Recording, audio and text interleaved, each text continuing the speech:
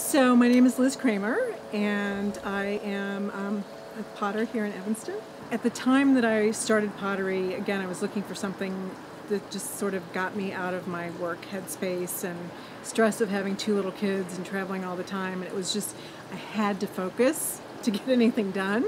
So for that time that I was doing it, I realized I wasn't worried about any of the other things that were going on because I really had to pay attention to what I was doing.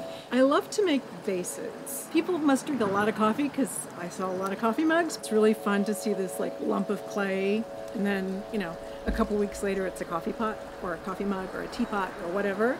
You save your good things for company, or, oh, I don't want to use that because it's too nice. Like, what are we waiting for? Why are we using the ugly plastic cup instead of the pretty cup we really like? It's nice to have beautiful things that aren't so precious that you can't use them. So, that was it.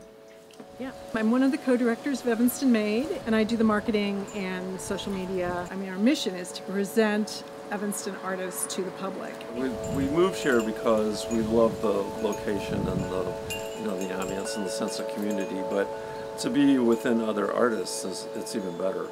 There's so many artists in Evanston, and we really wanted to create an organization that helped them level up their art, give them a community. Roughly, I think there's something about 10,000 artists in Evanston out of 70,000 people, so that's a pretty big percentage.